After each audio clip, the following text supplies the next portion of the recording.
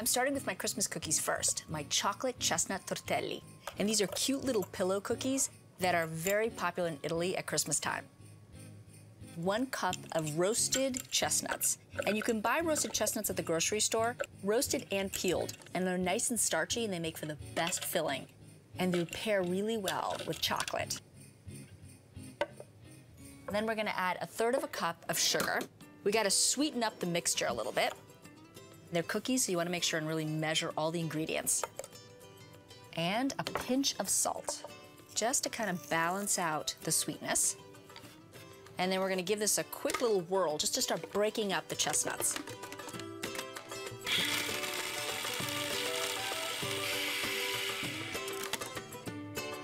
Oh, so sweet. Okay, then we're gonna add 2 tablespoons of amber-colored rum. It's gonna give it a little kick of flavor. They're not gonna be overly rummy or anything, but they are gonna have a little sweetness. And traditionally in Italy, you'll find cookies during the holidays with rum in them. So it's something we like to do. And rum and chestnuts and chocolate is a nice combo altogether. Add 2 teaspoons of cocoa powder. So we're gonna add cocoa powder and then later we're gonna add chocolate chips.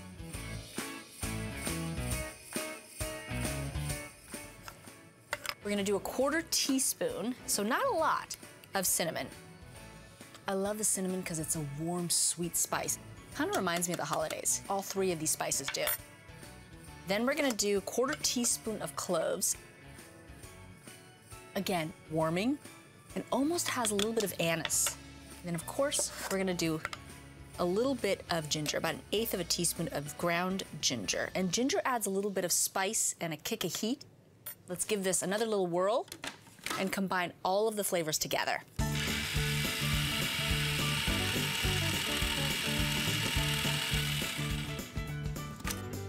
Now, to really bring home that chocolate flavor, we're gonna add a 1/4 cup of mini chocolate chips. So semi-sweet mini chocolate chips. The larger ones might break through the dough, so you wanna keep it on the petite side. And we're gonna just give this a quick little pulse.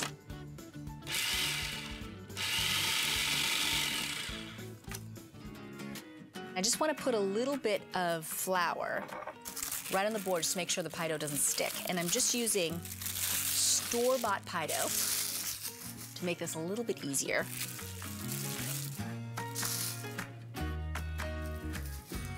We're gonna take a 3-inch cookie cutter and we're gonna cut circles or discs. And then we'll go over here and I wanna have a teaspoon measure because I only want a little bit of filling. Not too much because these are delicate. And then you wanna brush all of the sides with a little bit of egg wash. Just a beaten egg, just to make sure that all of the edges are sealed. The egg is sort of like glue. Press down on the edges so it looks like a little crescent. And then take a little bit of egg wash and just brush the top. It'll seal the top as well. I'm gonna bake these in the oven at 425 degrees for about 15 minutes until they're golden and crisp.